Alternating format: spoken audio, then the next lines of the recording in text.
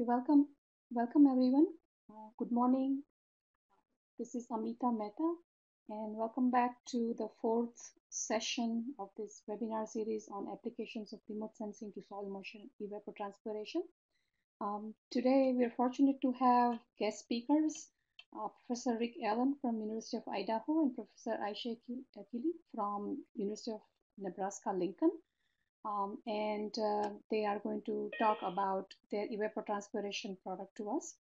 This is just to remind you that homework was posted on our website last week, and there will be one more homework coming up next week as well. And just as a reminder, those of you who attend all 5 sessions and complete the homework assignments will be awarded certificate of completion about a month or two after the webinar series is over. And just a reminder that this is our website where all the presentation material as well as recordings can be found for this webinar series, and a lot more other information on the website as well. So without further delay, I want to invite Ayse Kilic and Rick Allen to talk about metric evapotranspiration and its applications.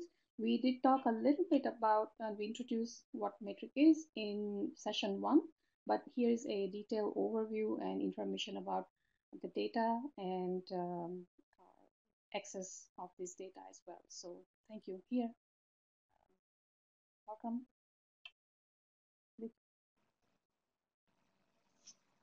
Okay, thank you. Hi, my name is Rick Allen, and Ayse Kilic will be co-presenting both on the metric and EEFlux applications. We're very delighted to have this opportunity to speak to this particular community about applications involving primarily Landsat, satellite, and then using surface energy balance. We'd like to recognize some of our co-developers listed at the bottom of this screen: Ricardo Treza of the University of Idaho, Tony Morse, Bill Kramer of Idaho helped get us started in the early days about 15 years ago, and a current development partner is Justin Huntington at the Desert Research Institute.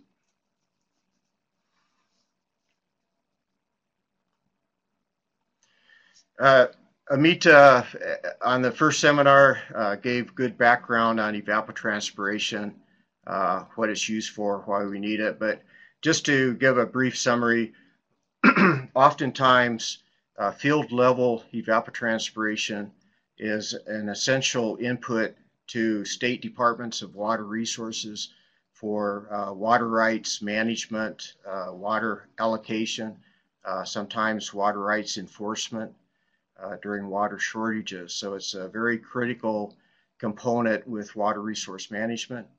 At the federal level, U.S. Bureau of Reclamation has responsibility for both water demand and water supply management of many of the federal projects. They have a very important need for evapotranspiration information. And then, of course, the U.S. Geological Survey conducts a wide range of hydrologic based studies, including groundwater modeling. They have a large need for spatial distribution of water consumption information. And more, of course, we need good information on water consumption for managing the environment, ecological studies, endangered species. And down at the irrigation level, farms manage water at the field scale, and they benefit from information. And then more and more, we're seeing water issues come into our court systems where we have various parties vying for limited resources. Some of the applications that we'll talk about today, and I think one of the emphasis areas of today's presentation is to not talk only about the production of the ET maps, but also talk about what they are and can be used for. Here's a short list of some of the primary applications in the West and Midwest parts of the United States. Of course, we can't plan without good information on water consumption. Groundwater systems, more and more, we are mandated to have sustainable depletion from aquifer systems. We can get much better estimates of what those levels of use are by knowing the actual consumption of water from the aquifer systems. We mentioned endangered species issues, both fish and other species, and court cases we talked about. When we transfer water from agriculture to cities, in some cases, there may be water rights transfers or leasings or buybacks. And so we need to have a good estimate of what the historical water consumption has been. And we can also use ET maps for monitoring near real-time water consumption. Just to give an idea of what we are talking about when we look at evapotranspiration maps, I'm sure all of you are familiar with that. Here's an example of a seasonal, by a growing season evapotranspiration from southeast Idaho over the eastern Snake Aquifer. It's for the period from April through October. This was developed using the metric process that we will talk about in the Landsat imagery. We can see the high ET areas on the plane from irrigation. We can also see some high ET and up at higher elevations in the mountain areas where we have forested systems. So the advantage of Landsat is that we can get relatively high resolution information over a wide range of land cover types. And of course, it's oftentimes total millimeters of water consumed over an extended time period. In this case, the growing season in southern Idaho, April through October. So the legend here shows us millimeters for that period. That's often meaningful information for estimating depletions to the resource, and then also for managing and water accounting. We can zoom in a bit on that same image, and we can see field-to-field variation in water use. We can see that it varies substantially from field to field. Each field has its own behavior. So this is why we focus on Landsat imagery. Landsat has 30-meter resolution in the shortwave bands, and then anywhere from 60 to 120 meters resolution in the thermal bands. Oftentimes over on the left, we see some riparian systems along streams. Ecologically, this is important. It's also important for estimating total depletion to the water resource. If we zoom in even closer, we can see within field variation, which is meaningful also at the farm scale for improving uniformity of irrigation, for example, seeing areas of high ET versus low ET. So a satellite like Landsat with 30-meter resolution is very essential and important for field scale water management. We use energy balance in metric, and there are a number of other energy balance models used for evapotranspiration besides metric. Today we'll concentrate on metric. Reasons that we use energy balance is the fact that evapotranspiration consumes energy. Anytime we go from the liquid to the vapor state, there's a large amount of energy required. And so if we can make a good estimate of what that energy consumption is, we can transform that into an equivalent depth of water evaporated.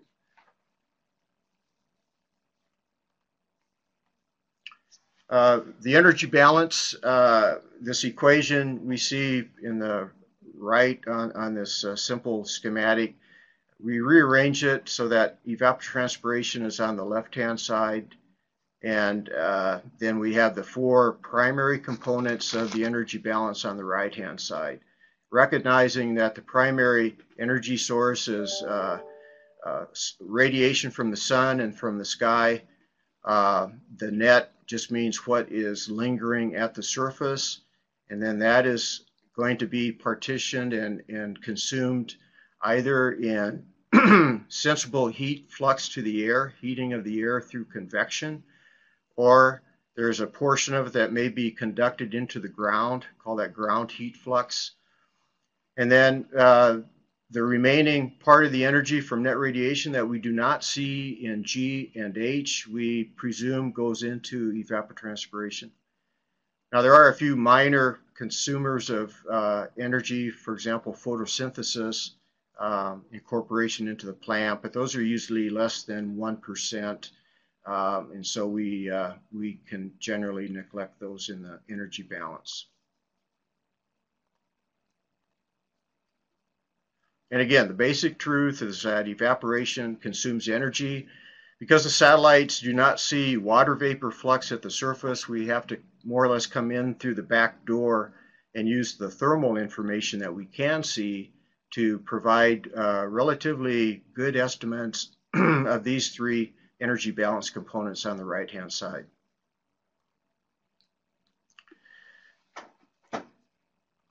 One reason that we like to use energy balance also is it gives us the actual ET as opposed to potential ET. For example,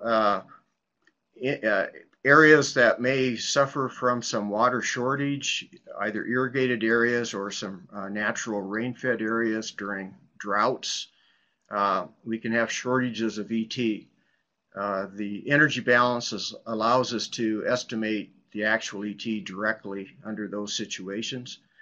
Here's a list of some other factors that can impact and reduce evapotranspiration, including disease. We can investigate some of the variables that affect crop phenology and growth, including variety, planting dates, the density. Some areas of the world suffer from salinity of the water with potentially some reductions in evapotranspiration. These two graphs we want to use just to show that there's a very strong relationship over on the left-hand side between evapotranspiration and surface temperature. The right-hand graph shows the same thing, evapotranspiration versus a vegetation index called the NDVI. NDVI stands for Normalized Difference Vegetation Index. The ET shown here is expressed as a relative fraction of reference ET. We will define what reference ET is in a moment. Here's the ratio of the fraction of reference ET. But the reference ET more or less represents the near maximum amount of ET that's limited by energy availability. We just talked about the energy balance. So that gives us a reference maximum value. And then if we divide that into the actual ET, we get a nice normalized fraction that generally scales between about 0 and 1. So it's very convenient to evaluate evapotranspiration information in this way and some of the spatial variation.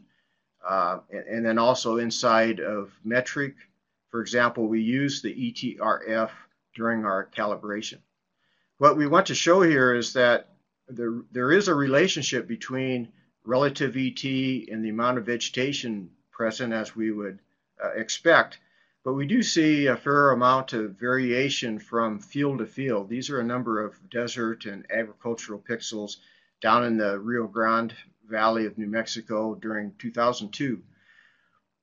We see that for some low NDVI, there are fairly high values of evaporation, probably coming from some wet fields that have been recently irrigated or areas of shallow water table where there's free evaporation from the surface. We can also see for some moderate level NDVI, some relatively low values of ET that probably are fields that are suffering from water shortage and consequently a reduction in evapotranspiration. On the other hand, if we look at the relationship between relative evapotranspiration and surface temperature, we see a much stronger more singular relationship. We do want to point out that these ET estimates come from the surface energy balance that is based on surface temperature. So the estimates are not independent, and they probably overstate the close proximity as opposed to what's actually happening in reality. But we do just want to show a fairly strong relationship, although we do have up to 10 and 15% variation in ET for the same amount of surface temperature. But what we want to point out here is that there's a very close variation in surface temperature associated with the cooling effect of evaporation. And we use that to our advantage in a process like metric.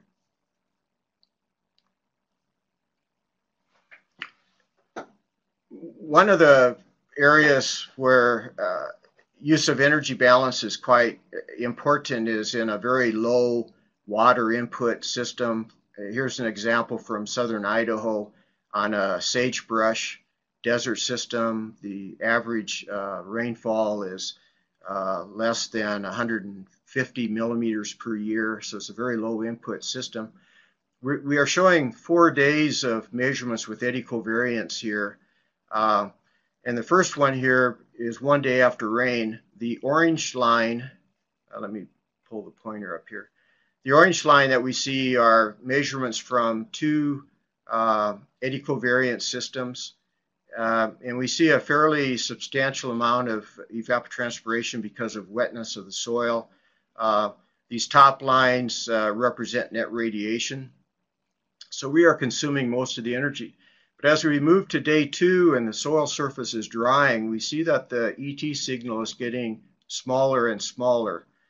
And then finally, 3 and 4 days after rainfall, the soil surface is dry. Most of the net radiation now is going into sensible heat flux, represented by 3 of these lines. And so we have a very small ET signal. So these are conditions where it's quite important to have as accurate an energy balance as we can.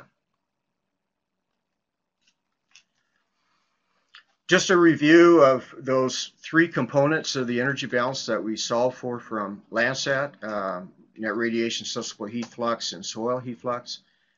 Where they come from. Net radiation we break down into both the short wave and long wave components. For long wave, it's both the emitted long wave from the surface, we get that from satellite, and then the incoming long wave, we estimate that from the emitted long wave and transmissivity.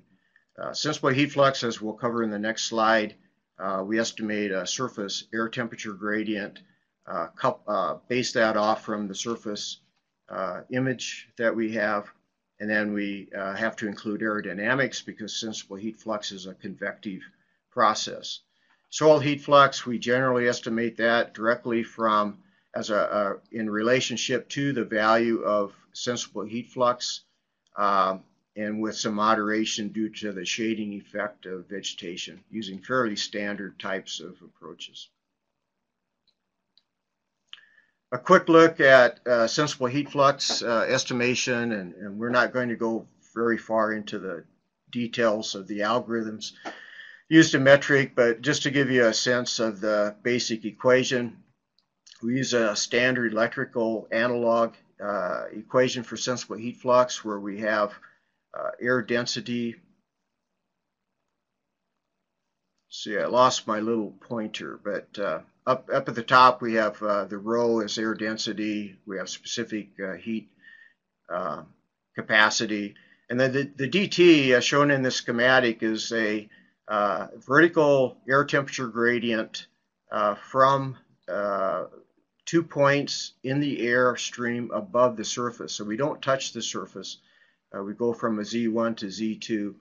And then R sub AH is the aerodynamic resistance between those 2 elevations.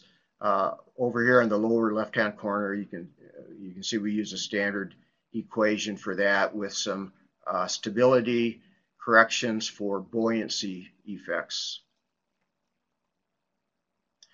One of the advantages of using this DT is that we can inversely calibrate that function as a function of surface temperature. We don't need to rely on absolute values for radiation and radiance-based temperature and aerodynamically based temperature, some of the differences. We don't need to have absolute measurements of air temperature. We actually derive this DT function by inversion of the energy balance equations so that we eliminate many of the biases and uncertainties.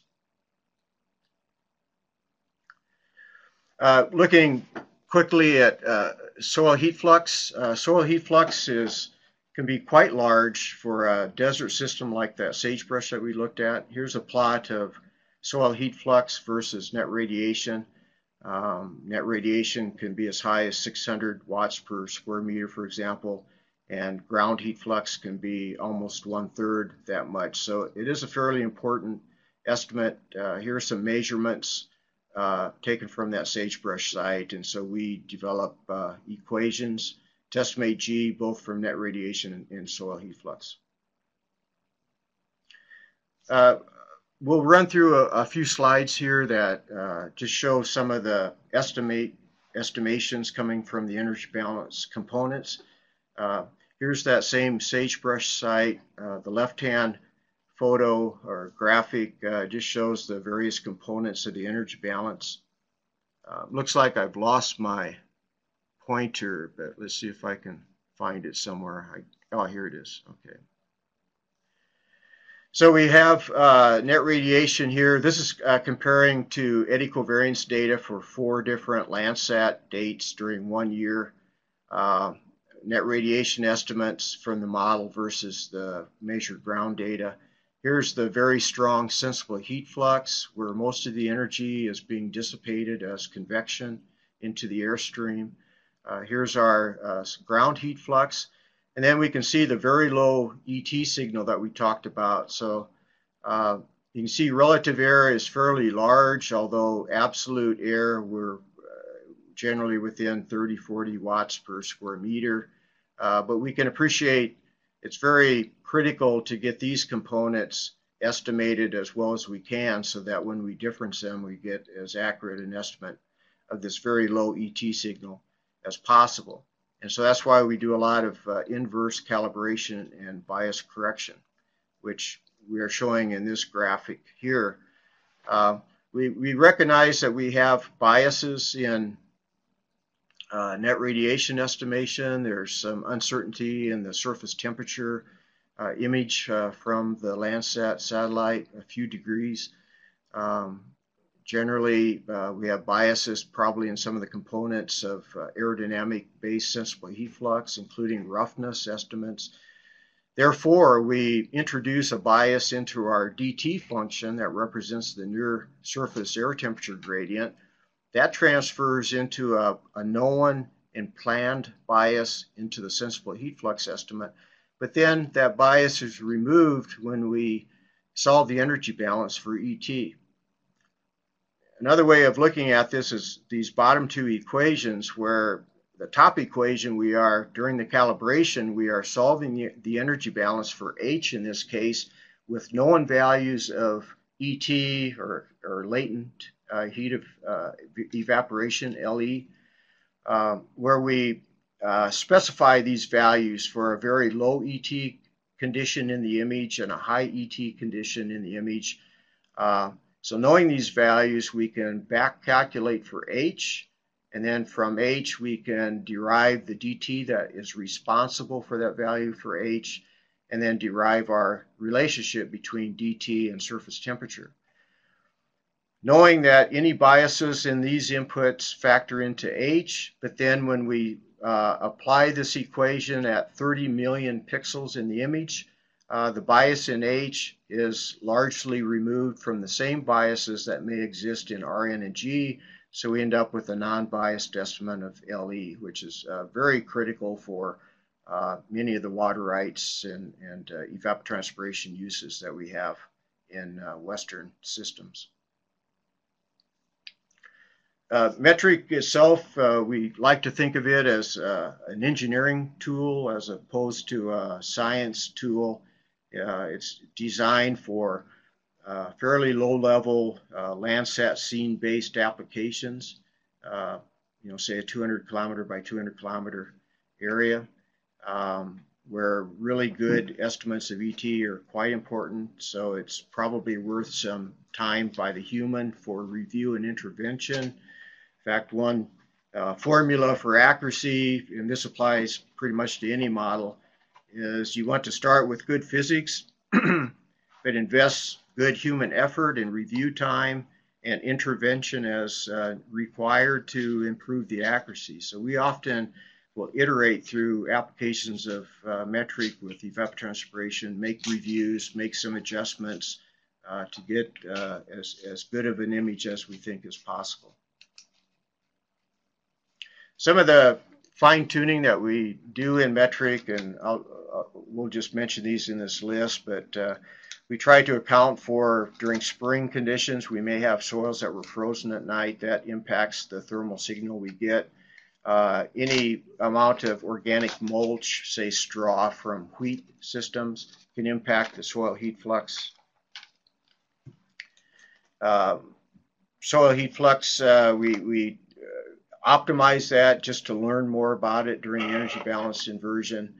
For estimating water, instead of using energy balance, we do use a direct aerodynamic based estimation for evaporation from water because we do have the surface temperature of water.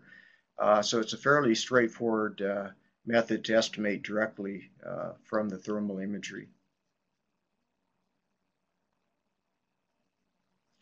A few more examples of applications of metric, just checking against ground measured data. Here's some data provided by one of our research partners, Dr. Samuel Ortega of the University of Talca, Chile.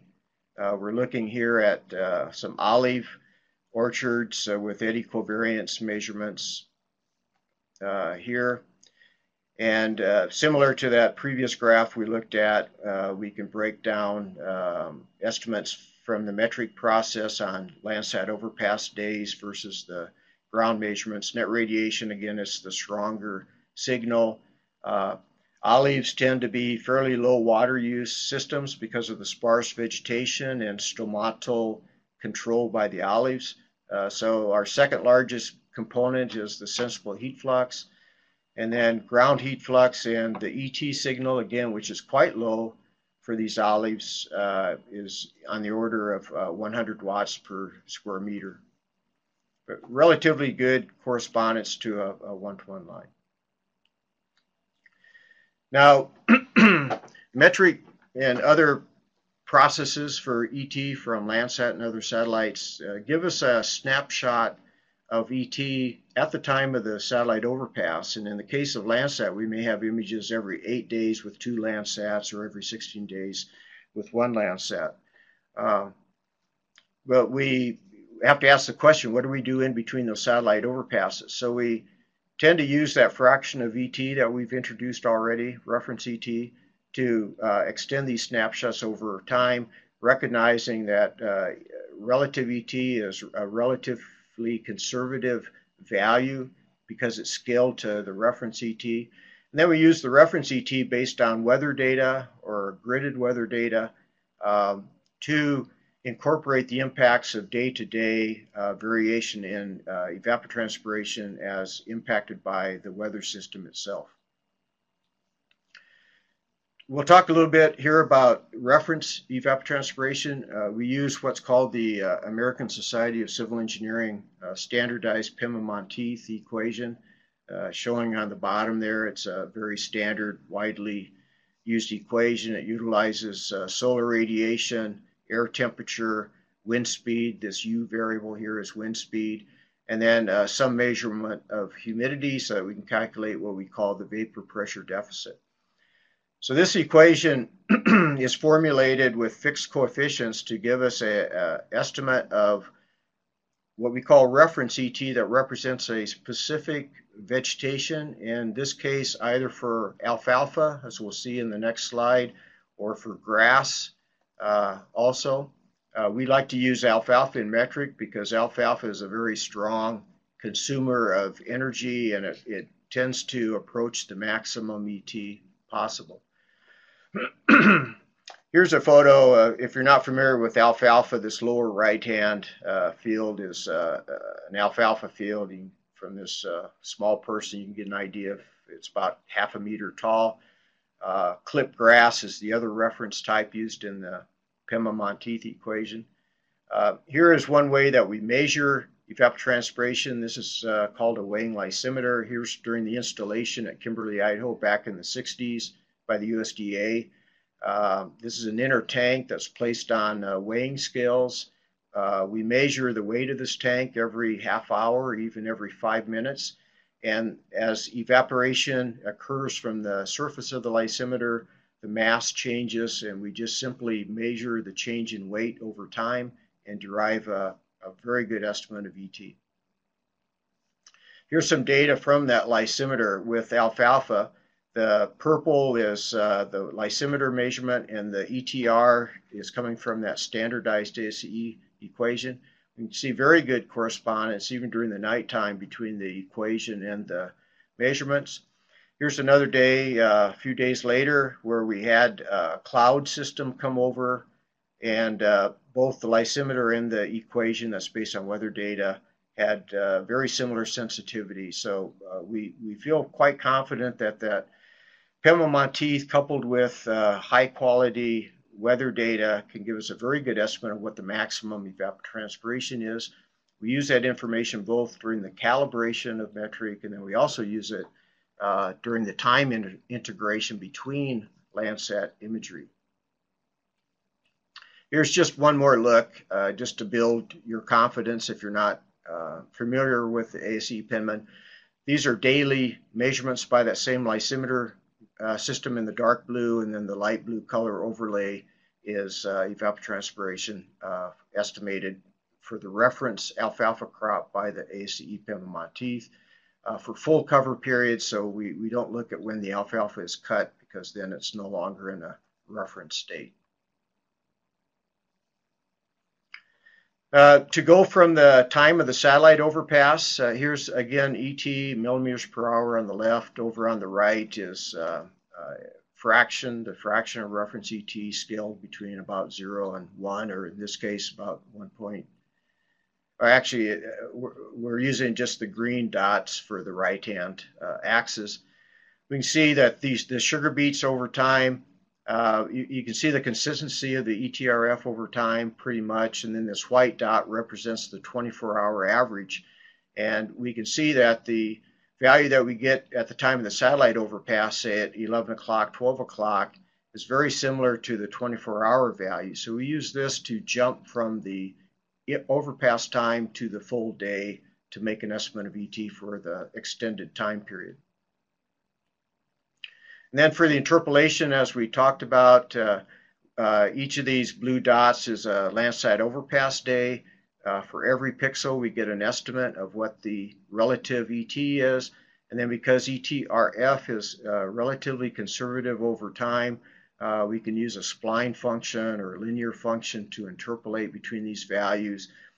And then we estimate reference ET every day using the weather data, either from gridded weather data sets or from individual weather stations. So we can derive then an estimate of ET for every day that occurs in between these images. Then we integrate under that curve to get our monthly or seasonal or annual evapotranspiration. Here's a look at that same lysimeter in Kimberly, in this case planted to sweet corn. It's about 2 meters by 2 meters in diameter. Here's a look at that growing season, April through September in this case. Measurement by the lysimeter and then estimate by metric. And in this case, it came out very, very close. It's not always this close, but it just happened to for this particular year. Back in 1989, that the sugar beet estimate was quite close. it's very valuable to conduct what we call blind comparisons, where the application with the satellite is done in the absence of any knowledge of the ground measurements.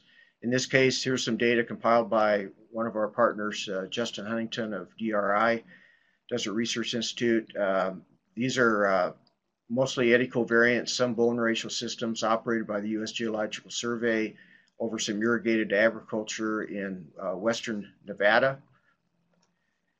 And without having the data and making metric applications, Justin was able to come up with these estimates of seasonal ET. So it includes the impact of time integration versus the seasonal ET measured by the Bowen ratio and eddy covariance systems.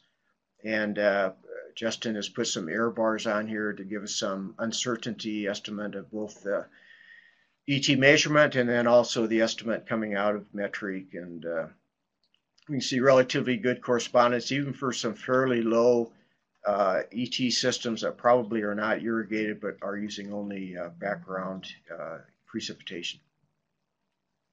Another blind comparison that was done by Utah State University and the U.S. Geological Survey. One component was in the Palo Verde Irrigation District, which is in southeast California near Blythe. If you're familiar with it, it's about 100,000 acres of irrigation, and they conducted ET estimates both using a district-wide water balance and then using some Bowen ratio technology. We processed a number of Landsat scenes, as did other teams that participated.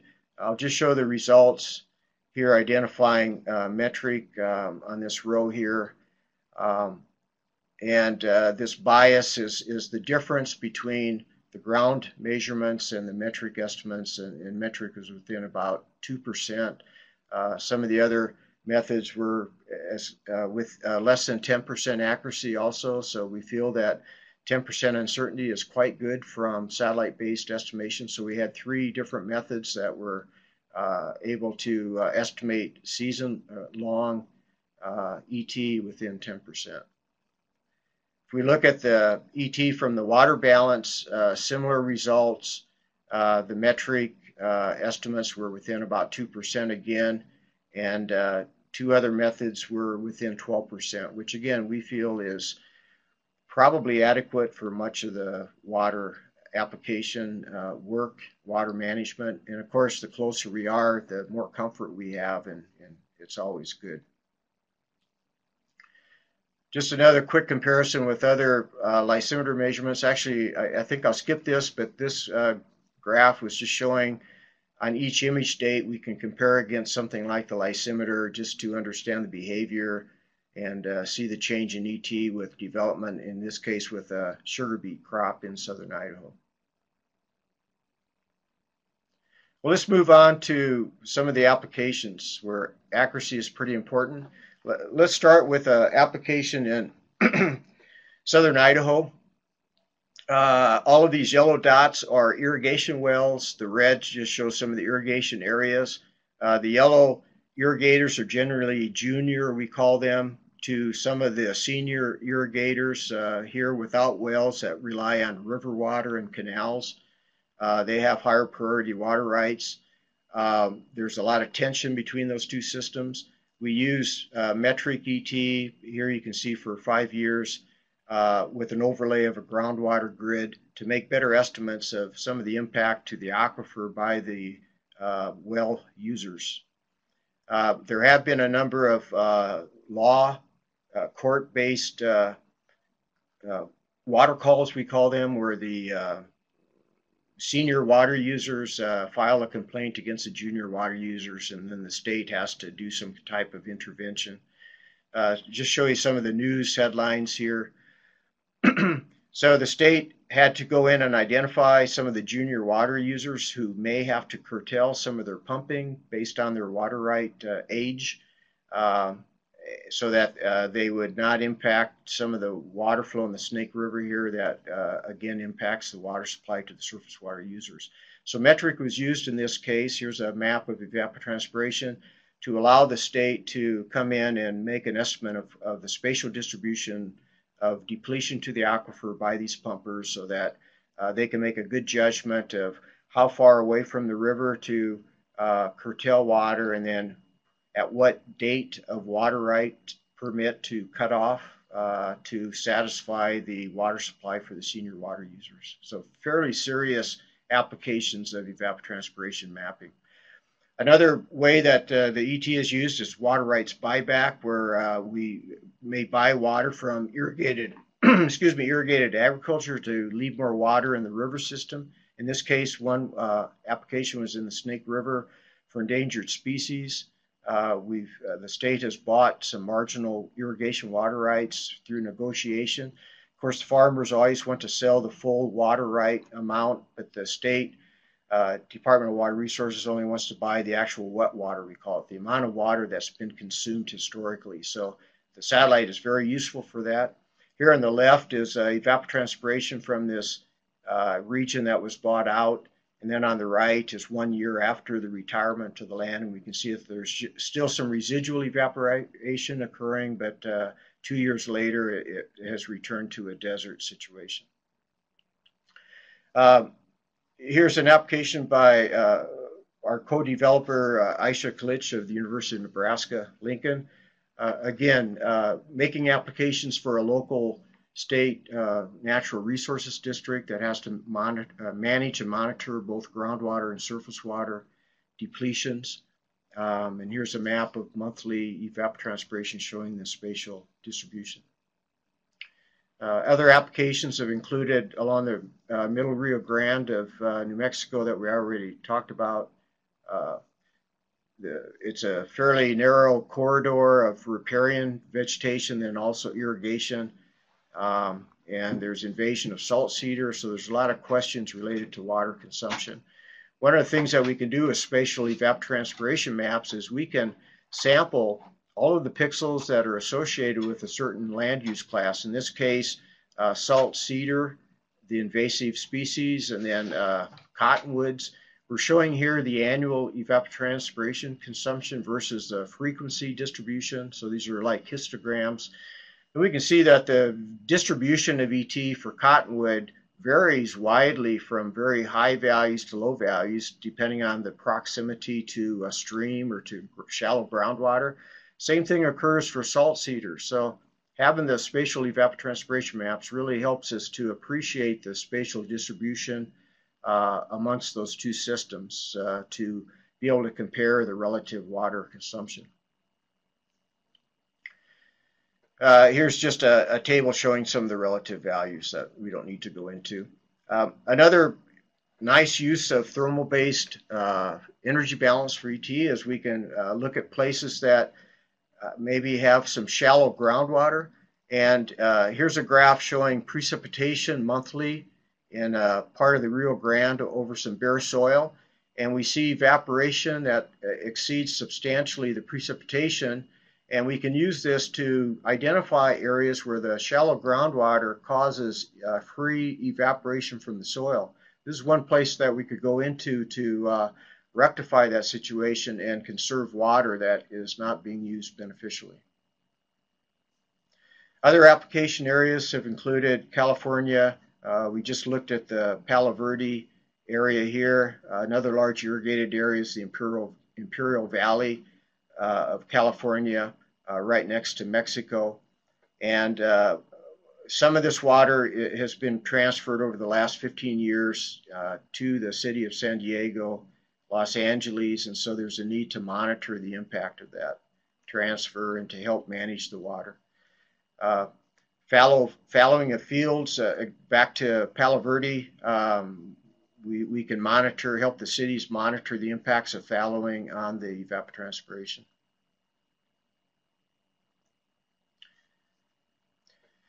Nevada, as we talked about, water is moving also from irrigated agriculture and from phreatophytic systems into the cities, so we need evapotranspiration information for monitoring that. We've seen applications in the Klamath River Basin of Oregon and Northern California where we have some real tension in water use between endangered species, salmon recovery, and irrigated agriculture. there's over allocation of water, and so we can use monitoring of irrigation to help us with determining the impact of retiring some of the agricultural areas. Here's just a time lapse showing one part of California where, or excuse me, of Oregon, where there's been some retiring of irrigated areas. We can see portions of that irrigation area through the more brown colors, seeing a reduction of ET during the course of the growing season as water is pulled off and retired. For example, right here. Here's just a close-up of the time lapse, again showing areas where there's been a reduction in water application to leave more water in the stream systems, and we can use the satellite to monitor associated reduction in ET corresponding to the retirement of the irrigated water application. So this is a time lapse just going through the growing season.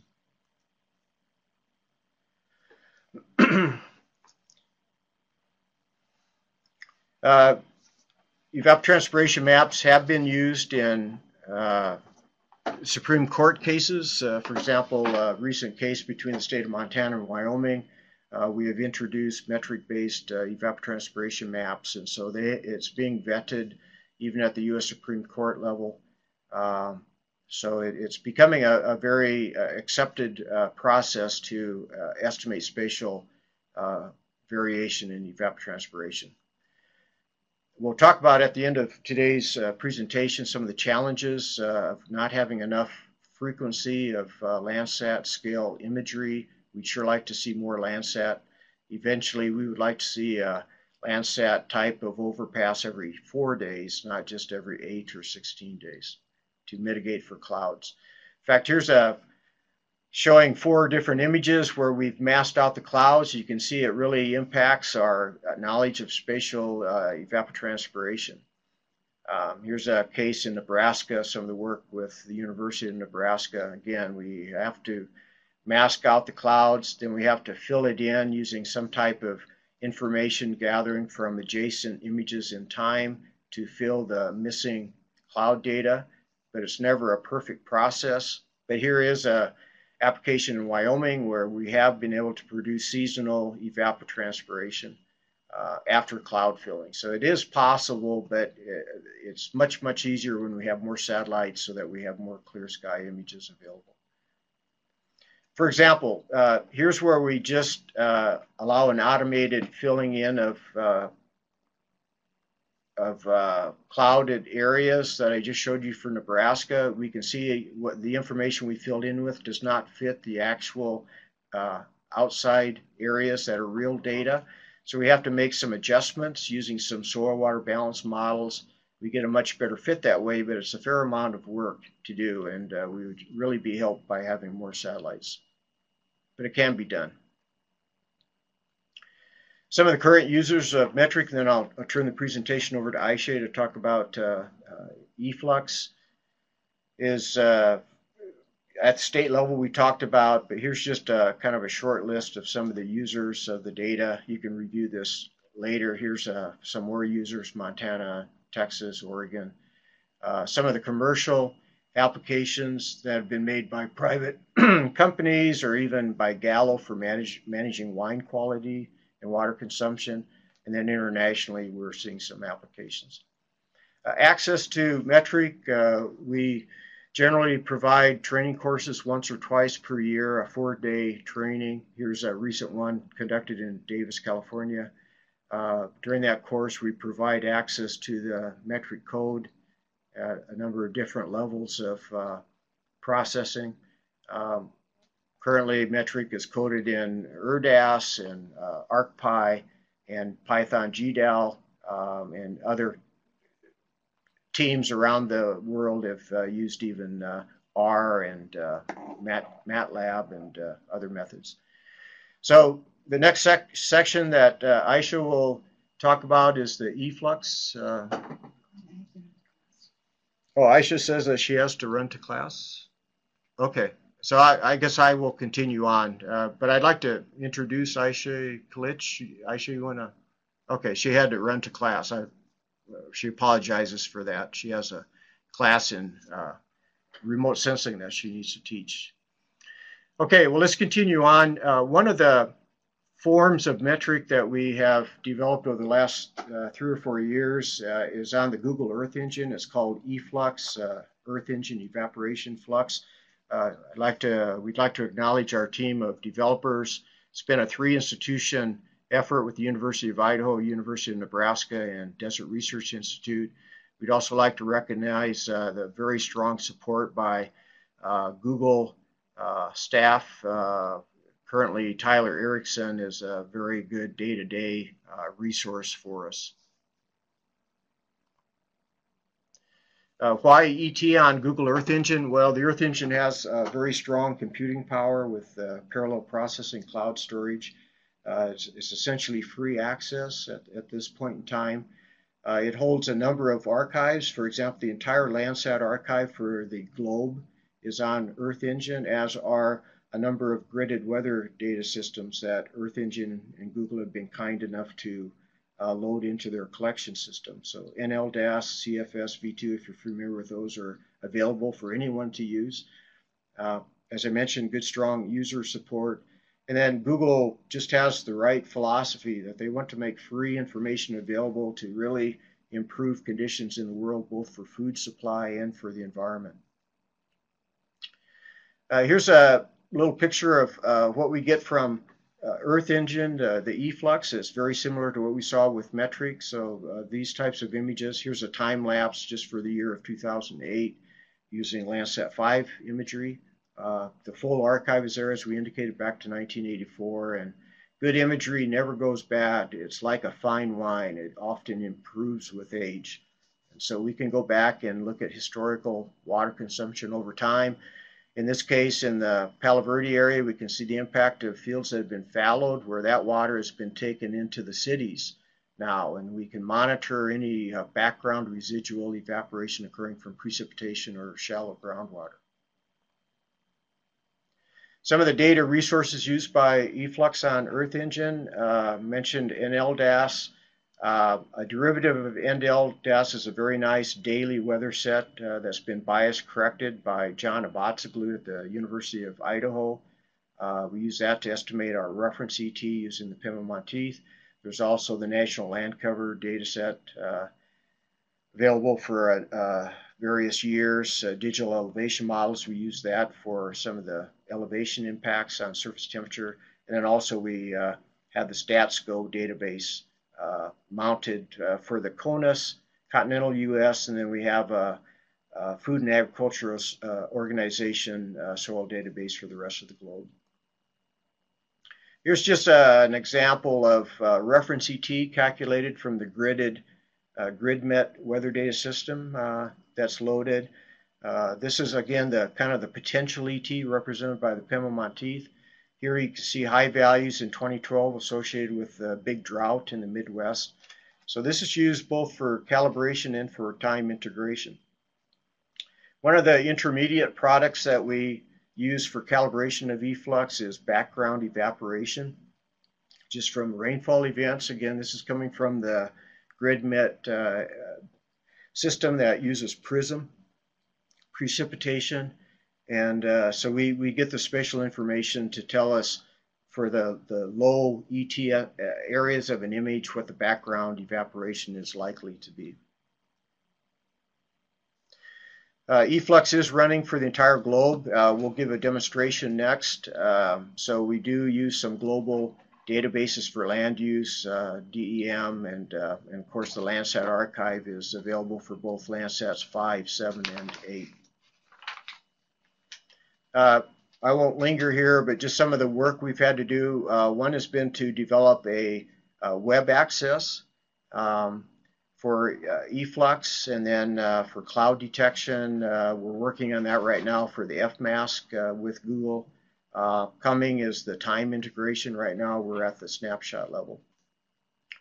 So now we will take time out and go to the web and do a demonstration. We're providing URLs for 2 beta copies of EEFlux, what we refer to as a level 1 and level 2. The level 1 is a fully automated calibration, so you really don't need any knowledge of ET background, the process, or anything, but because it's automated, it may not have as high of accuracy. We're also giving access to what we call a level 2, where the user can go in after the initial automated calibration and make some adjustments to the ET image if you would like to try to improve it based on your experience. Level 2 is really for experienced users who understand the metric process. And if we have time, we'll go into a demonstration of that. So Brock, I guess we'll switch over to the web now if that's okay. Here's that level 1 URL. So if you feel free to follow along, but actually if you can wait maybe until after my demonstration is done, it'll give me more bandwidth with the our website. But I'm just putting in that level 1 URL. The first thing that we will see come up is the EEFlux screen, and over on the right is, I don't know if you can see my cursor, but that pin, this is a standard Google Earth type of map. I can zoom in, zoom out. The pin is showing the location where I would like to make some processing. So for example, let's just go down into southern Arizona, where there's some irrigated agriculture, a lot of clear images. And then up here on the left, if you can see my cursor, is the date range that I am interested in processing. And just as a default, it's coming up with June through September. But if I click on this, I can get some calendars. And for example, if I want to look at a little wider range, let's start with perhaps the 15th of May, and then let's go through the 30th of September, for example. So we're going to explore and see what kinds of images we have available. And so I'm going to come down to this green button at the bottom here and say search for images. So Google Earth Engine is looking through its collection. It's given us a return here, so it's a drop-down box. I'm going to press that green box. And what we see here is a list now of all the available Landsat scenes for that location, a single path row, and that series of time that we looked at. The top half is for Landsat 7. We can see the LE7 indicated there. And then the bottom half is LC8, meaning Landsat 8. Over on the right is an indication of the amount of clouds available. So just for an example, let's just pick the first Landsat 8 image here. It has 0 cloudiness. It's for the 1st of June. So I'm going to click on that. And depending on how much traffic we have, I get this menu now. It just says, okay, do you want to run EEFlux? Here's a picture of that image here. We can zoom in on it. We'll zoom in more later, but we can see a false color. Here's some of the irrigated areas south of Phoenix. Here's the Phoenix area over on the left. So I click the Run EEFlux button, and we get some options of different products we can look at. You know, here's the original true color image. I push that true color button.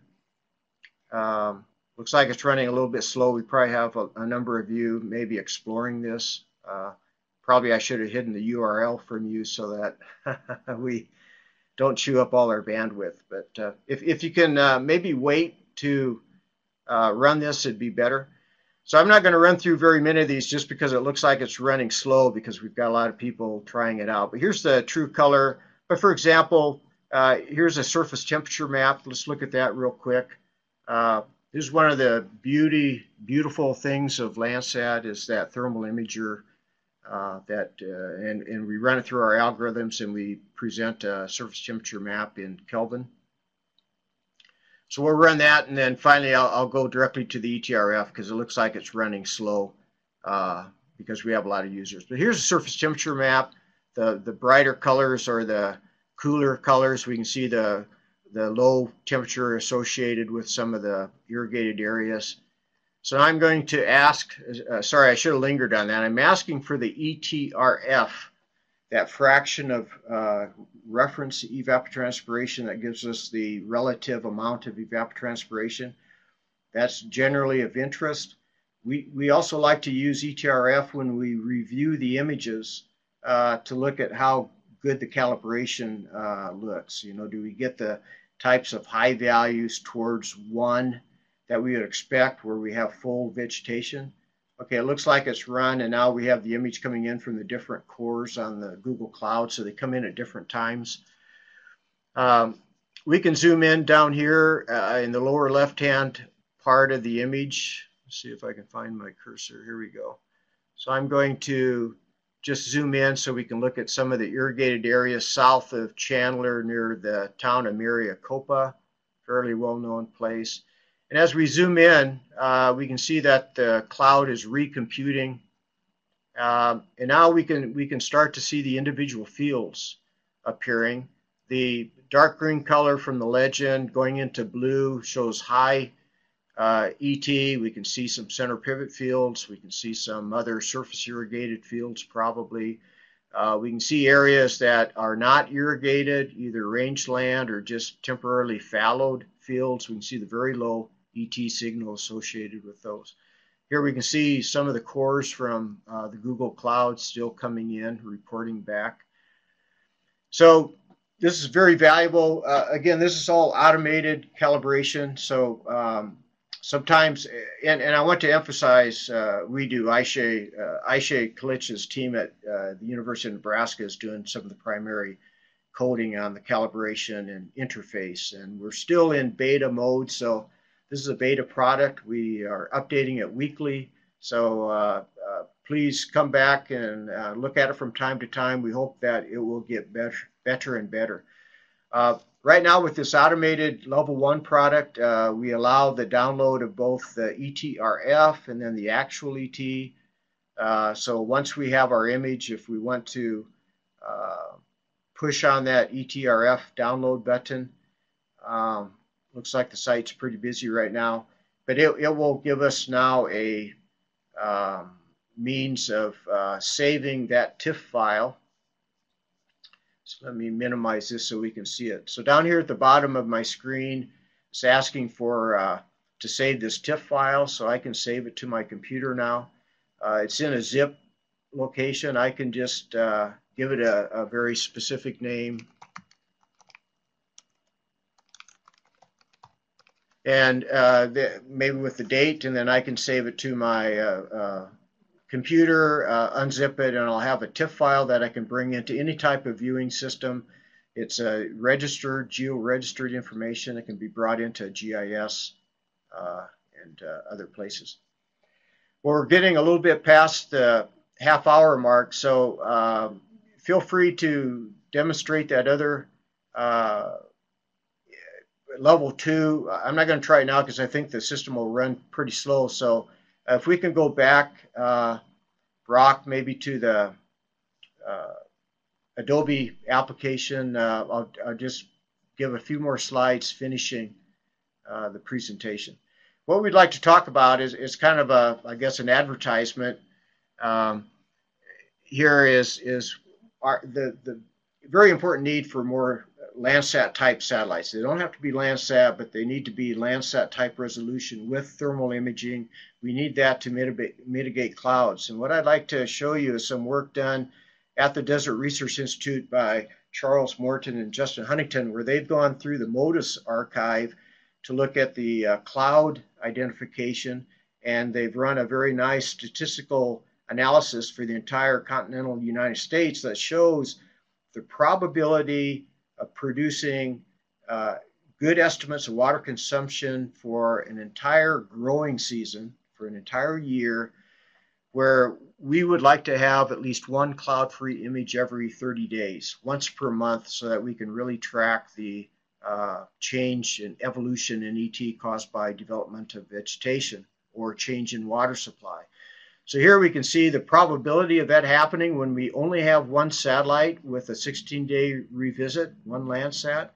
And we can see that only in the dry parts of California are we up above 70% chance in any particular year of having success, of being able to give the state or the government or local producers field level maps of evapotranspiration. If we go into a more cloudy place like Nebraska, we're down less than 5% chance, a 1 in 20 chance that any particular year we will feel that we are successful in having monthly evapotranspiration.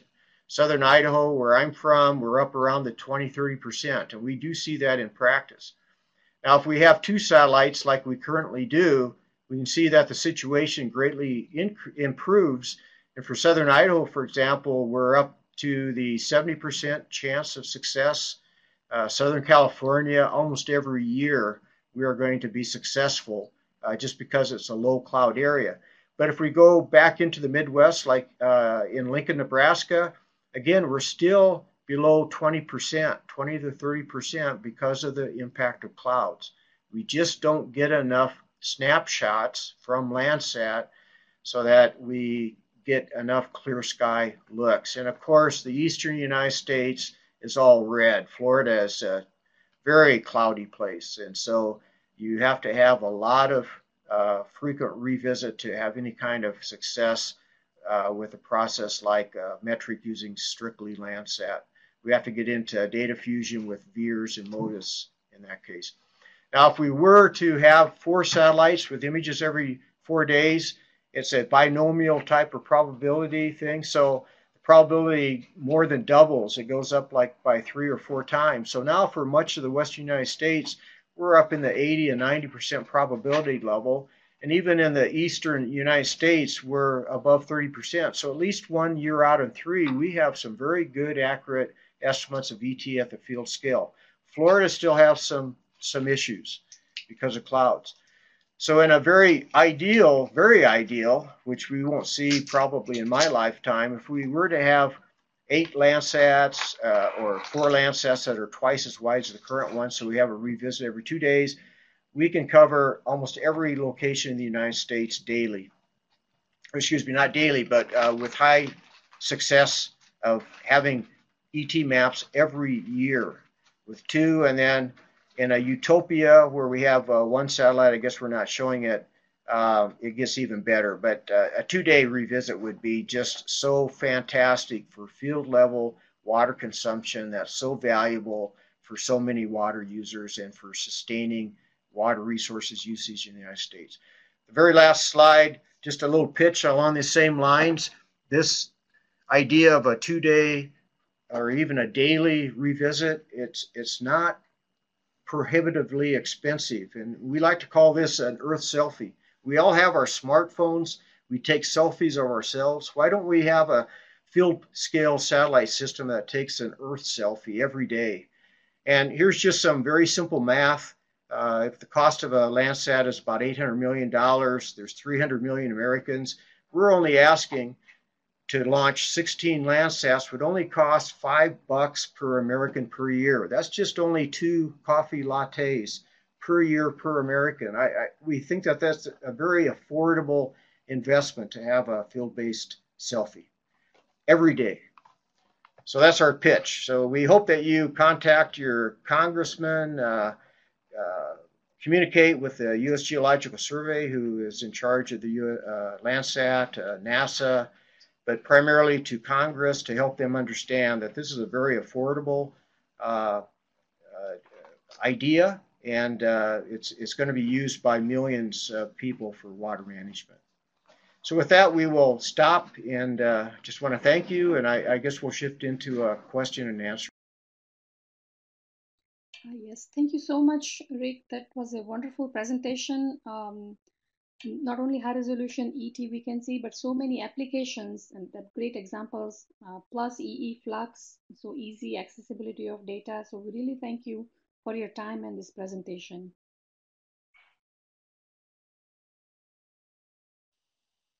Yeah, thank you. It's our pleasure. And Ayse wanted to apologize that she had to run to her class, so she wasn't able to present. But she's a major partner and developer in all of this, as is Justin Huntington at the DRI.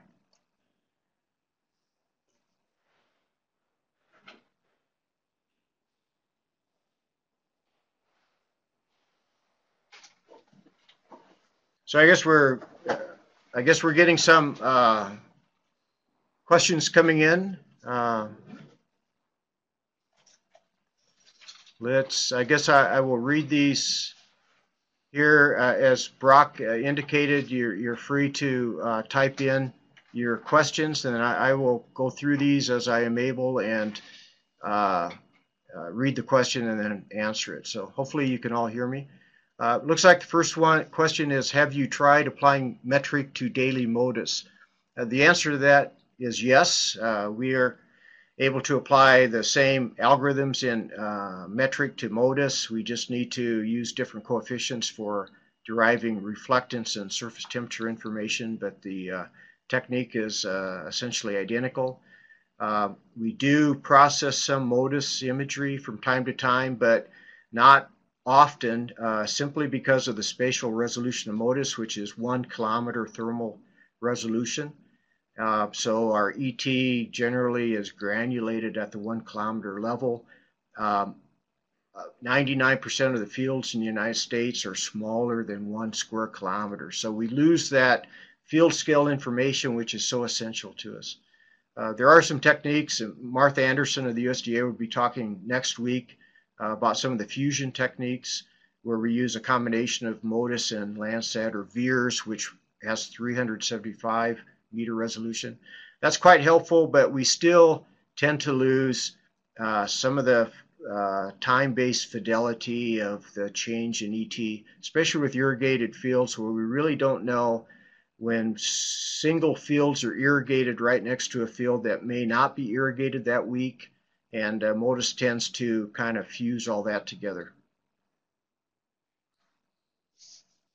MODIS is a great satellite. We love MODIS, but it's not nearly as useful as Landsat for field scale water management, which is really where it's generally done. Another question we have, were the ET calculations used in groundwater models to calibrate pumping rates from junior and senior water users? The answer is yes, in a couple different ways. The state of Idaho Department of Water Resources has taken ET estimates for metric and then compared those with ET estimated or groundwater pumpage, either measured or estimated using electrical power consumption. Sometimes one can establish relationships between electrical kilowatt hours consumed and the amount of water pumped in situations where there are no direct flow meters like propeller meters or sonic meters. And they get a fair correspondence, but it has indicated that the measurements have some uncertainty associated with them. So that was your second question. Does the flux compare with pumping rates? There's a fair correspondence, but it's not a very tight relationship for a variety of reasons. Some of it related to the uncertainty in the pumping data. The ET for metric is used directly in groundwater model development by estimating recharge to the aquifer just using a water balance, where ET is one of the layers utilized. And then it's used during operation of the groundwater model, where the stress to the aquifer is derived directly from metric ET or derived from weather-based ET estimates that are calibrated with metric, or at least compared against metric to confirm.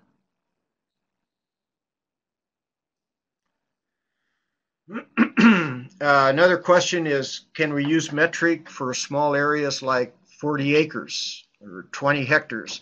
And the answer is yes. That is why we like to use Landsat. One Landsat pixel, again, is 30 by 30 meters, which is about 1,000 square meters. So it's about 1/10 of 1 hectare, or about 1/4 of an acre. So the thermal band, of course, is larger. For Landsat 8, it's 100 meters. I guess and 100 meters by 100 meters is 10,000. So, excuse me, it's about 1 hectare in size, or about 2 acres. So, excuse me, I have a frog in my throat. So we can still definitely look at 40 acres, although we do start to have some edge effects where some of our thermal pixels might straddle the edge of a field. So part of the thermal information is from inside the field, some of it's from outside the field. So we start to get a little bit of bleeding of ET outside of the field edges. And of course, the smaller the field, the larger that edge effect is going to be. There are some ways of sharpening the thermal using vegetation indices down to 30 meters that we employ and other people employ.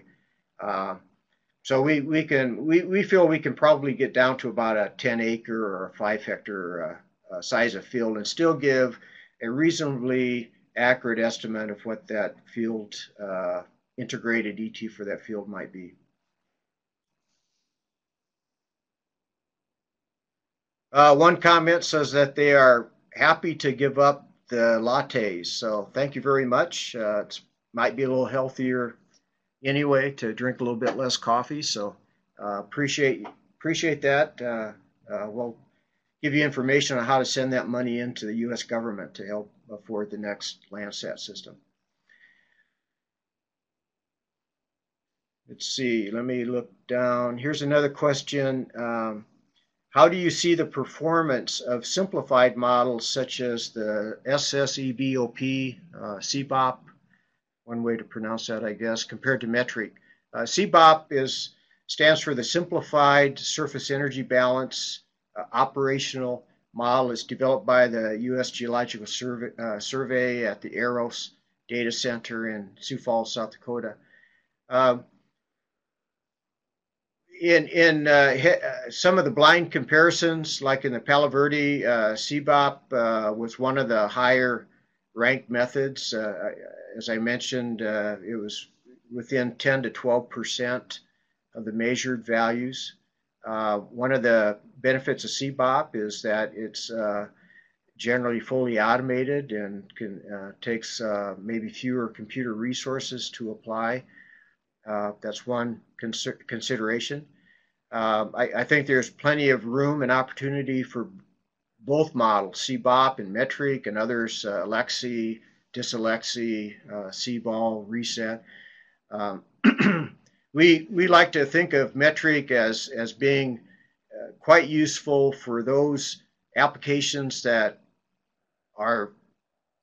have quite serious ramifications. For example, for water rights work, where some of the data has to go into a court of law and undergo a lot of scrutiny. It's probably useful to have a model that human effort, review, and intervention is used for tuning that model, applied by experienced users.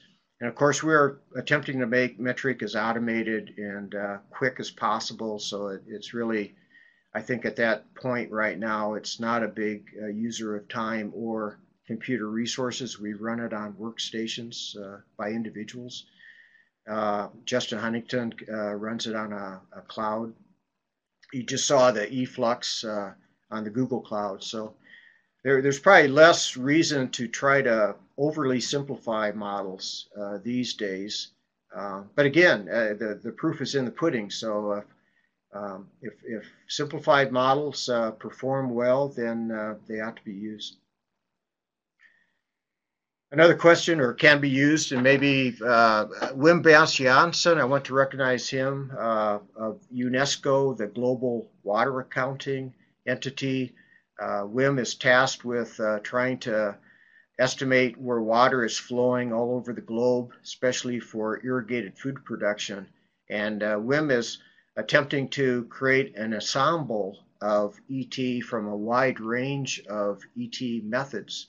So rather than use just one method, he's using a number of those. There's a nice presentation by Wim at the World Bank and NASA websites from the ET workshop that was held in Washington, D.C. about a year ago that you're welcome to find on the web. Another question, would it be possible to calculate ET with Sentinel-2 imagery? It will cover the same area every 5 days once both satellites are orbiting. The answer is yes and no. Let me start with the no part. The no part is that one cannot use energy balance with Sentinel because Sentinel-2 does not have a thermal imager, unfortunately.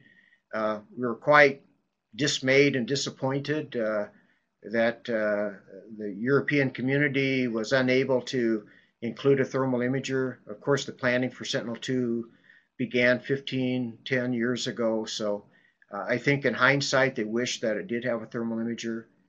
There are some future opportunities to put a thermal-free flyer in orbit with Sentinel-2. We hope that that will happen.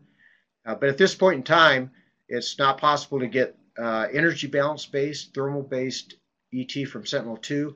One can estimate ET using vegetation indices like NDVI from Sentinel-2, but of course there's more uncertainty that way because it's unable to capture the impacts of water shortage primarily, or evaporation from bare soil.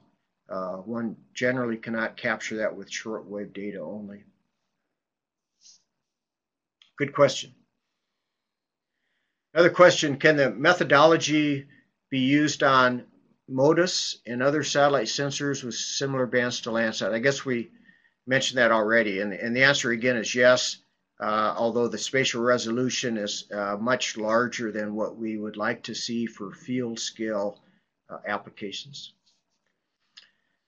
Another question, how can we download the recorded video? I guess Brock or Amita could speak to that later. EEFlux cover entire world? Yes, it does. We do recognize, again, we're in the beta mode. We haven't fully tested the automated calibration for all parts of the world. One of the other limitations is that the land cover map is quite large, on the order of about 500 to 800 square meters. The soils data is not quite as good as it is in the United States, and the gridded weather data sets may be a little bit less certain. So those combined together probably increase the uncertainty of the estimates by EEFlux in some of the other parts of the world. Another question is, what is the advantage of metric over C-ball? I do want to recognize again Dr. Wim Bastiaanse, the developer of C-ball, clear back in the late 1990s. Metric originated from C-ball. Dr. Bastiaanse was kind enough to share his technology and basic algorithms for C-ball that gave the basis for metric, and then we have evolved metric kind of separate from C-ball over the last 15 years. So it's quite different now, but the basic philosophy is very similar. One primary part of C-ball that we still use is that DT versus temperature function that we covered. That's directly from C-ball. That's some of the genius, I think, of C-ball and of Bastiaanse to develop that. That's kind of what makes metric and C-ball what we call engineering models. It allows the use of inverse calibration. One of the differences between metric and C-ball is in the way of calibration. In metric, we put a lot of emphasis on calibrating to the reference evapotranspiration that we use to represent a near maximum evapotranspiration, whereas C-ball, the classical C-ball, has used temperature of an open water body to establish what we call the cold pixel. Some of the later versions, I understand, do have an advection correction for that water-based temperature to perform better in some of the more arid areas where ET can exceed the amount of net radiation due to advection.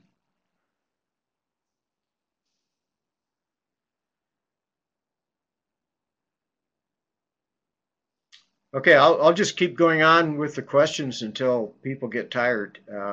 We'll try to answer all of them. I think we're about halfway through, or until Amita wants to cut us off. Another question, is it possible to make multi-dimensional modeling of ET using multi-data?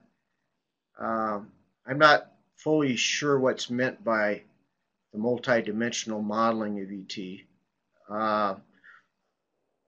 There have been some good efforts on coupling the ET that we get from energy balance, for example, for metric or CBOL or CBOP, um, which again is a snapshot of ET over every 8 days or every 16 days or whenever we have a clear image, and then use a one-dimensional or two-dimensional daily or hourly process model for evapotranspiration in between the dates of the satellite image. For example, a multi-layer Shuttleworth-Wallace type of model. We've had a PhD from the University of Idaho, Ramesh Dungal, develop a resistance-based two-source model. For that, actually it's a three-source model. So I don't know if that's what you mean by multi-dimensional, but that I think that's in the future where we use the snapshots of ET to inform and calibrate our daily or hourly process models, and then use those to simulate the ET process in at least 2 dimensions in between the images. Dr. Jan Hendricks of New Mexico Tech uses a similar technique to calibrate some soil water balance hydrologic models. He uses the ET from metric every time he has a satellite image, and to parameterize soil water and soil parameters to best reproduce what he sees from the Landsat satellite. And then he's able to use this process model even in years where he does not have satellite data to make very good informed estimates of ET and runoff and groundwater recharge. Another question, can we download the land cover data in EEFlux? Actually, right now we do not make that provision, but if that is something that you would like to have access to, we can probably put those types of download options. We're trying to keep the interface as simple as possible so that anyone, including a college freshman or a 6th grader in southern New Jersey, can operate EEFlux. So we want to keep it fairly straightforward and simple. In the level 2 that we gave the URL for, there is provision to download more of the products. I don't recall if land cover is one of those. Can we get the code to calculate ET from EEFlux?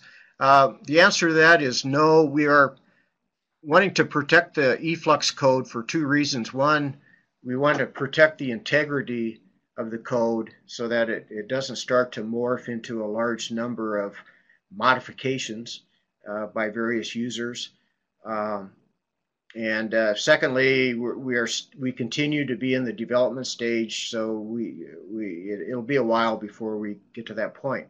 With that said, however, there will be an API created. API means Application Programming Interface within the Earth Engine system, so that any Earth Engine user in the future will be able to access the EEFlux algorithms directly in the form of subroutines. For example, one for net radiation, one for albedo, one for surface temperature, one for sensible heat flux. And that way, any other application, for example, a groundwater model or a water balance model that needs an ET layer, can access the EEFlux API as callable subroutines. You still won't be able to view the code directly, but you will be able to view the functions as they are available. So that's coming. It probably will be available in another 2 to 4 months. Good question. Another question, please explain biases being canceled. Okay, on the right-hand side of the calibration of metric and CBOL. Just very briefly again, we recognize that we have probably systematic biases in surface temperature from Landsat due to our means of atmospheric correction, estimation of emissivity. We definitely have uncertainty in actual air temperature above each field. We know that that changes with surface temperature. The air temperature does. We have biases in estimation of aerodynamic resistance. So all of those biases are factored into our estimate of sensible heat flux. But because during calibration, we think we know, or we say we know, the evapotranspiration value at two extreme conditions. One is a very well-watered, high vegetation condition. We call that our cold pixel, or the wet pixel. And then we go to a bare soil condition that is mostly dry, and we say that we have a pretty good estimate of what the background ET is from that bare soil.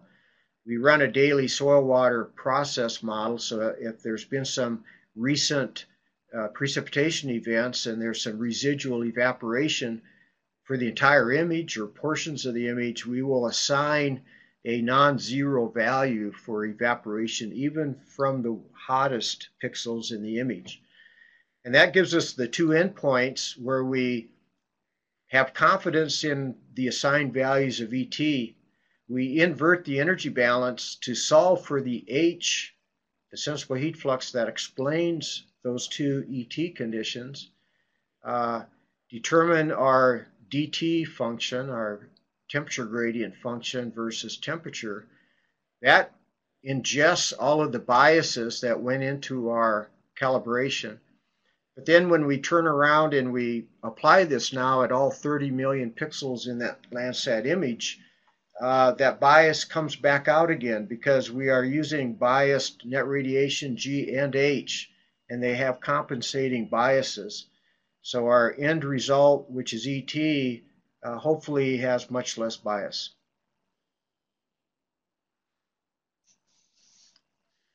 I see a message from Brock at NASA that says they are working on a way to have the presentations available for download. I guess you guys all saw that too. Another question, how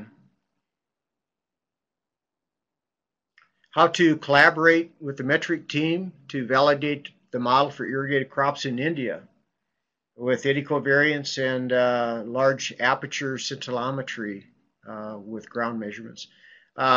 Nice question. We welcome collaboration. Please contact us. You can Google the internet for metric at the University of Idaho or metric at the University of Nebraska, get our contact information, or perhaps we can type in an email address below for me. Maybe I can do that right now. Feel free to contact us, and we're very willing to collaborate. And of course, we hope that our collaborators have high quality ground data that is air checked, has a lot of QA QC done to it. It's installed and operated by very experienced, thoughtful people, which I'm sure this person is. But we look for that also because one can't do much with faulty data. Oftentimes it causes more harm than it may be good. But not to cast any doubt on your data. It's just something that we like to request. Another question, is it possible to do a training program on ET? Yes, as we mentioned, we give 1 or 2 of these per year. It's about a 4-day course. We go through some of the physics and background of the energy balance process, get into the whys and hows of the energy balance algorithms, and then actually go through operating the code. It's a mixture of ERDAS code and some ArcPy code to be run in ArcGIS, and also some of the algorithms are coded in Python GDAL. So you can just contact us directly by email we can keep you updated on the next planned training course. Another question, what are the differences with SEBS? SEBS stands for the Surface Energy Balance System, developed in the Netherlands, mostly with Bob Sue at the University of Enschede in Wageningen. SEBS and metric are fairly different. I mean, they are common in that they can both be applied with Landsat thermal data. The primary difference, of course, energy balance is energy balance. So I'm guessing, I've not looked inside SEBs for a long time, but I'm guessing that the net radiation estimation is similar. Use sensible heat flux, ground heat flux estimates. The main difference is in the calibration, where in metric we use two extreme evapotranspiration conditions that we apply either to the entire Landsat image, or I should point out in EEFlux, the level 1, we actually use a grid for calibration. So we break the image into about 100 sub areas, and each of those sub areas has a unique calibration applied to it, just so that we can deal with mountain areas better, areas close to the ocean where we have colder temperature near the ocean, and then the surface temperature warms up as you go inland. We like to treat that separately. But anyway, metric only has those two extreme conditions that we use. SEBS, on the other hand, develops a calibration specific to every pixel of the image. So image with 30 million pixels has 30 million calibrations. It uses a theoretical approach to do that, kind of a blending layer up in the atmosphere for wind speed, temperature, and humidity. So it's a very elegant approach. I like the approach very much, but it does have some operational uncertainties dealing with estimation of that blending layer above the surface, and estimation of what the maximum minimum theoretical values of ET are associated with each pixel, and then how the corresponding temperature relates to those endpoints for each pixel. Comment that the EEFlux site is amazing. Thank you very much. Appreciate those comments. We're glad it's working. We didn't know how it would work with a lot of usage all at one time, so I guess it's been a good test. Any issues you have with EEFlux, feel free to, again, send us emails letting us know the problems you have. If the calibrations look high or low. Sometimes EEFlux will time out. We only get so much access time to the cloud per run, and if we run out of the milliseconds being allocated, it may give you a timeout message. But if you rerun it fairly quickly, Earth Engine does keep what is called a cache of recent products, and some of the intermediate products from EEFlux might be cached by Google Earth Engine. So the second time you run, it may run faster and make its way to the end because it's utilizing some of these pre-calculated products. So you might try running it 2 or 3, 4 times for the same image, same date before you give up to make it run. Otherwise, you may wait to the middle of the night if you're in the U.S. Where there's sometimes less traffic. And yes, probably we're at a kind of a high traffic site now, both on Earth Engine and then for our website, so many users. It probably should be better in a couple hours. Another question is drought assessment. Can it be done by ET models in a country like India? And definitely yes. That's one of the very important usages we think of ET maps is for energy balance based assessment of actual ET. We can see the reduction in actual evaporation that's associated with drought, either direct reduction in rainfall or reduction in available water supply from rivers and canal systems. It's a very nice way of documenting the actual damage caused by a drought and estimated reductions in food production associated. It can also be used, for example, in the state of California. ET maps can be used to assess the acceleration of groundwater depletion brought about by increased pumpage during drought years, increased usage of groundwater by more users in place of water supplies on the surface that are short. And it can be useful for projection of the impact, long-term impact of water usage during droughts. Another comment, getting towards the end. I'm surprised by the Florida low availability result because it's actually a fairly sunny location climatologically. And actually, I think the slogan for Florida is the Sunshine State, isn't it?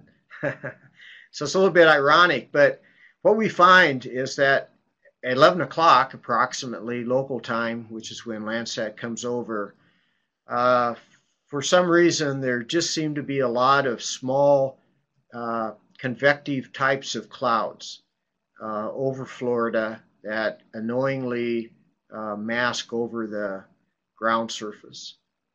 It's just what we find.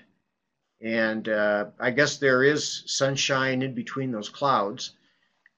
And maybe there's more sunshine on the beaches of Florida, maybe closer to the ocean with more clouding inland. I'm not sure the exact reason, but we definitely see a lot of clouds in Florida.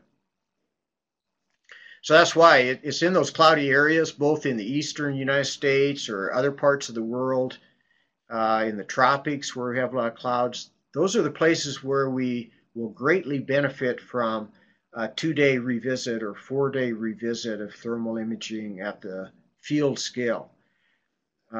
Places like Southern California, where it's largely cloud-free, we can get by with 2 satellites fairly easily.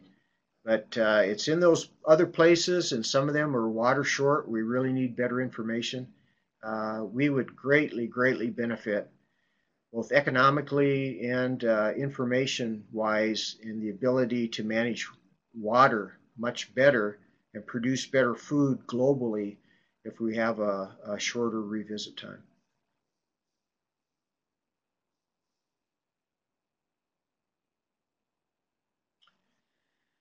Okay, I'll keep going. It looks like some people are getting some errors with the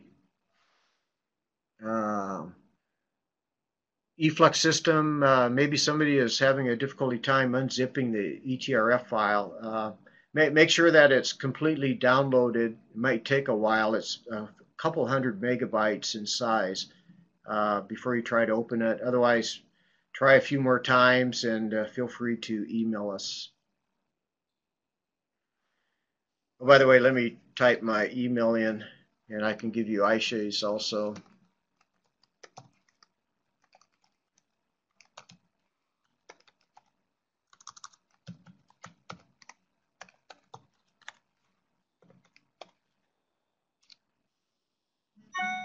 So I just gave you the 2 email addresses.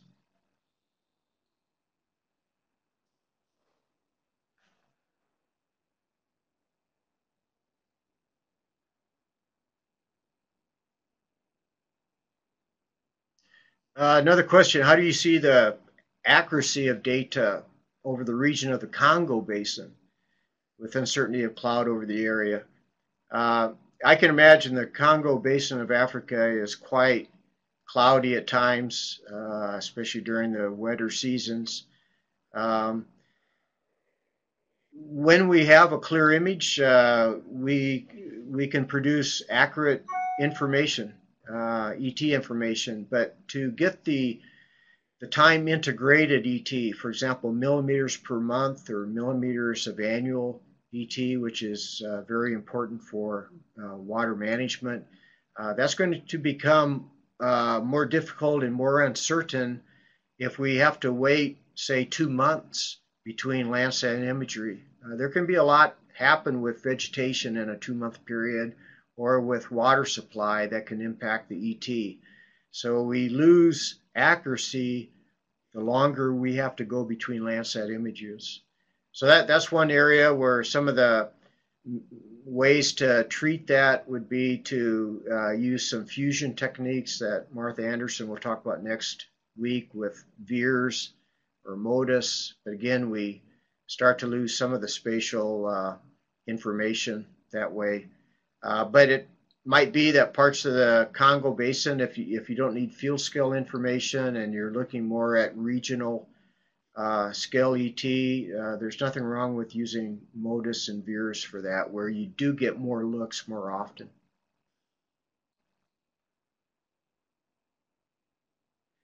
There's a question that there's an impression that the webinar might cover how to estimate ET using Landsat data. That's the metric and EEFlux process. We've not gotten into the details of metric, how it works. That probably would take all day to cover all the algorithms, but there are some papers. We can provide references to them, or I think if you just Google metric and University of Idaho or Nebraska, there may be some papers that will come up. I will verify that. That will give all the details of the process.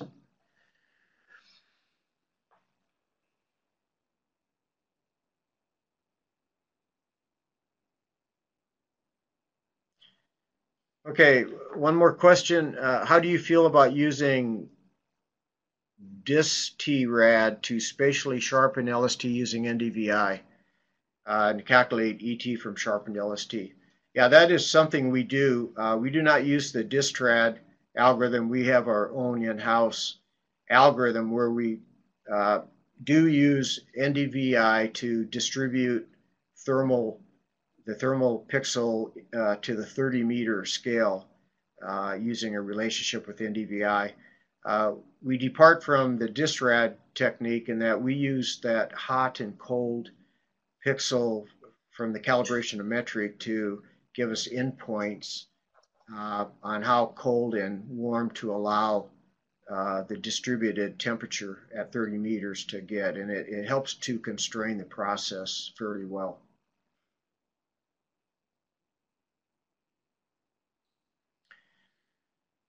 Okay, it looks like we are at the end of the questions. We sure appreciate the questions and the interest. And again, feel free to contact us if you have any additional questions. Yeah, thank you very much for your time today, Rick. We really appreciate it. And yeah, we will close down the session for today.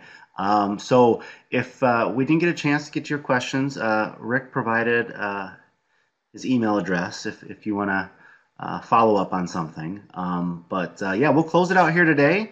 If you missed any or part of the presentation, we will have it available to stream from the training's webpage up by tomorrow. So with that, have a great day, and we'll see you next week. Thanks, Rick. Thanks, Rick.